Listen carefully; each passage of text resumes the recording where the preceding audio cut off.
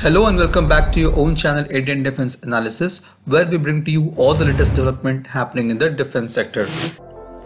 HAL's LCH, that is Light Combat Helicopter, has been in news recently and it has got its much awaited name Prachand. On 1st of June 2022, the Army has raised its first LCH squadron at Bengaluru, and on 3rd October, the Indian Air Force has inducted its first squadron of Prachand at Jodhpur Air Force Station. The Cabinet Committee on Security in March 2022 gave the approval for the procurement of 15 limited series production LCH at a cost of Rs 3,887 crore. 10 helicopters would be for Indian Air Force and 5 for the Indian Army. The LCH Prachand is also known for its low observable design. The helicopter features a narrow fuselage and tandem seating for pilot and co-pilot. The features which improves the stealth characteristic of the helicopter are digital camouflage, the infrared suppressor fitted in the engine exhaust, and an exterior covered by canted flat panels to minimize its radar cross-section. It is furnished with an integrated dynamic system including a hingeless main motor and bearingless tail rotor, which works in conjunction with an anti-resonance isolation system to dampen the vibration. LCH is probably the most agile design in the world because of its rotor. The LCH also comes up with a glass cockpit, integrated avionics and display systems, which uses an array of multifunctional displays along with target acquisition and designation TADS system. The helmet-mounted sight HMS is a prominent feature of TADS, which is used for targeting and triggering the rotorcraft's armaments. It's also equipped with self-sealing fuel tanks, bulletproof windshields, and damage-tolerant main rotor blades to withstand small firearms. The LCH Prachand is going to be a game-changer for Indian Armed Forces, as it is the only assault helicopter in the world capable of taking off and landing at altitudes of 5 kilometers while carrying considerable armament and fuel loads. The helicopter can meet the requirement of troops serving in the areas such as Siachen, Kargil, Leh and Ladakh.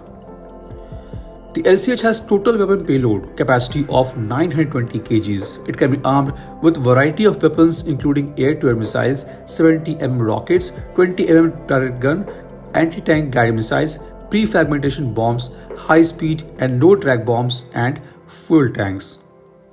In the year 2019, Prachand had been tested against a moving aerial target with an air-to-air missile at integrated test range in Odisha's Chandipur. The air-to-air engagement was the distinction of being first ever in India by any helicopter. While the details of missile was not shared, but it's most likely going to be MBDA's Mistral 2. Prachand has 4 hardpoints, 2 on the either side, where weapons can be loaded in almost all permutation and combination. It can carry 16 anti-tank guided missiles, 4 on each hardpoint. It can also carry 4 anti-tank missiles on 2 hardpoints and 4 air-to-air missiles or 270mm rocket pods, with each pod carrying 12 by 70mm rockets on its remaining 2 hardpoints. Prachand is also capable of carrying 250 kg bombs, which could be either a pre-fragmentation bombs or a high-speed or a low-drag bomb. It can also carry 4 air-to-air missiles on the other 2 pods along with the bombs. While Prachand is being hailed as a great acquisition for armed forces and a symbol of self-reliance and defense, still the gunship requires a fair amount of work before it can operate to its full firepower. While the helicopter comes integrated with Mistral air-to-air launcher, the order of missiles is still awaited. The helicopter's main role is going to be a tank buster, but it is yet to be integrated with an anti-tank guided missile. The Helena ATGM, whose Air Force version is also called Dhruvastra, is planned to be integrated with LCH. The missile has a range between 5 meters to 7 kilometers. The integration of ATGM has been fast-tracked and it is expected by the mid of 2023. The another major component that needs to be integrated with LCH Prachand is the electronic warfare suite. The LCH is going to be protected via an extensive electronic warfare suite provided by the SAB group called Integrated Defensive Aids Suite or IDAS. Now this suite comprises of various defensive elements including a radar warning receiver, a laser warning receiver, and a missile approach warning system.